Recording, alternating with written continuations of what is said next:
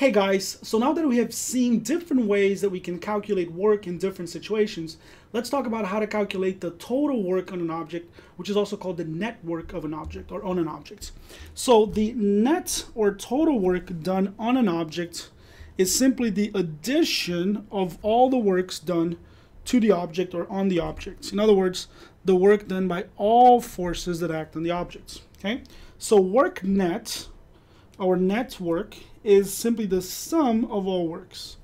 So if you have an object and there's three forces, let's say, acting on it, there are three forces acting on the object, and they all do work on the object, you'd have something like this: work 1 plus work 2 plus work 3. And if you can find all these numbers, or you have all these numbers, you just add them up. And if you had more, obviously you would just keep adding this, okay? But there's another way. Sometimes you're not going to know all the forces, or you're not going to know all the works, but you will know the net force. Remember, the net force is the sum of all forces. This is a vector addition. So instead of knowing a bunch of the forces, maybe you just know the net force, and that works as well. Remember, work is F d cosine of theta. So the work done by the net force is the net work. Okay? So I can do that. Instead, I can just find the net force and multiply it by d cosine of theta. Theta is still the angle between your displacement and your net force. Okay, so depending on what you have, you're going to use one or the other. One point here that's important to make is that work and energy are scalars. They're not vectors. They don't have direction. So unlike forces, where we would treat x and y forces separately because they are vectors, with work, we combine x and y to form net work. Let me give you an example real quick.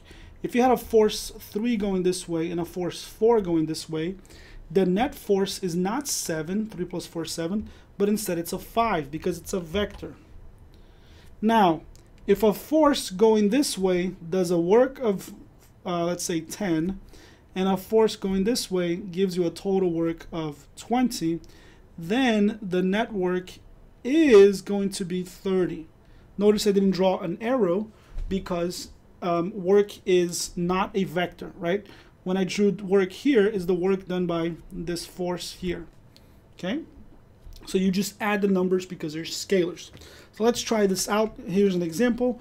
You pull this box for with a constant force for a distance of 5 meters up the plane. So sort of 5 meters this way. Smooth, so there's no friction. And the magnitude of the work done by each force is shown below. So this is, the arrow indicates the force, not the work. Work doesn't have direction. But I'm telling you that the work done by normal is 0, the work done by F is 75, and the work done by mg is 60. This is the magnitude of the works, okay? And I want to know what is the net work done to each. So there's two ways you can calculate net work. You can add up all the individual works, or you can find the net force. Here, I'm given the works, so that's what I'm supposed to do. So net work, or work net, is going to be the sum of all the works, which is all these guys added together. The only thing you have to be careful here is that I'm giving you the magnitude, meaning I'm giving you these works as positives, and some of them might be negative. And here you have to remember, when is a work positive, when is a force do positive work, and when is a force do negative work. Positive work is in the direction of motion, and negative work is against motion.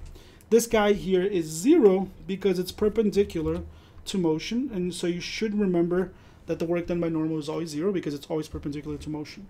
This guy goes in the direction of motion, so it's plus 75, and mg is going against motion because if you remember, mgy is perpendicular, so it doesn't do anything.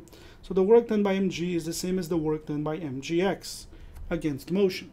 Another way you can remember this is that you are effectively going up. Even though you're going at an incline, you're still going up. So when you go up, gravity does negative work against you. Okay?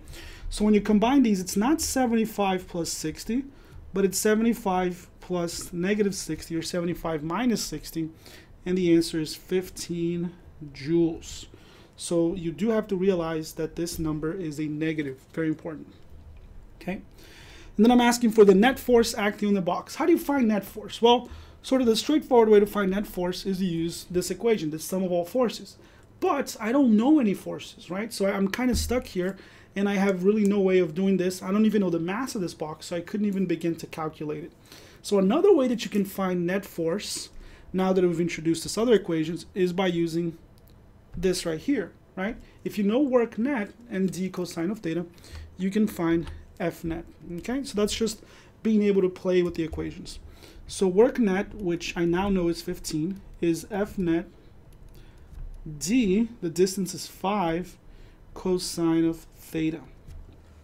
So this is 15, 5 cosine of theta. Remember, when you're trying to figure out the angle there, you got to slow down a little bit, be careful. Theta is the angle between F net and D. What is the direction of the net force here?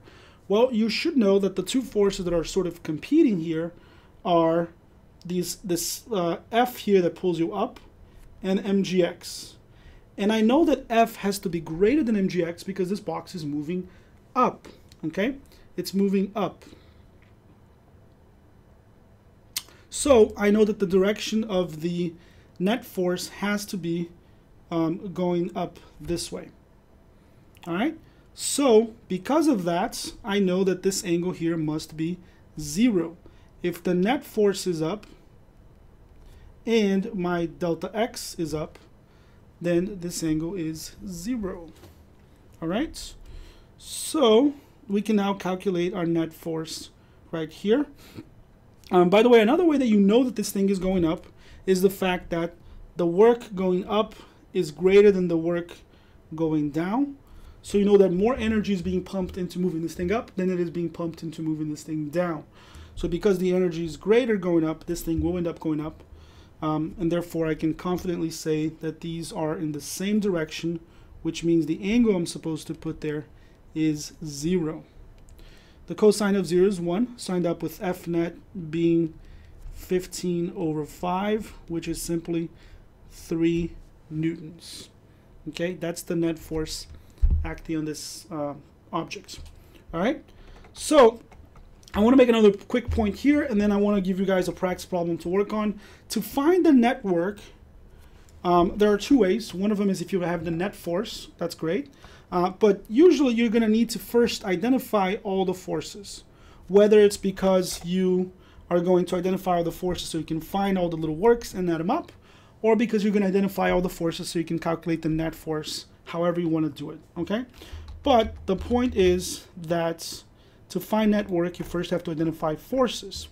And the big idea here is that not all the forces do work. So I like to draw this little diagram here, that a force may cause a work, or a force may do work.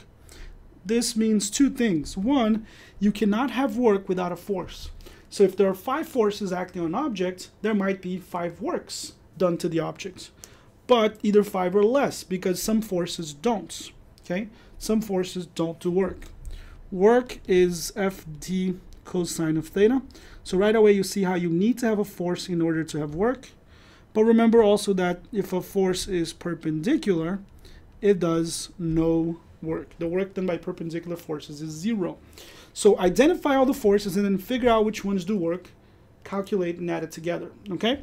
I want you to try this practice problem here, and then we're going to keep going. So let's give this a shot.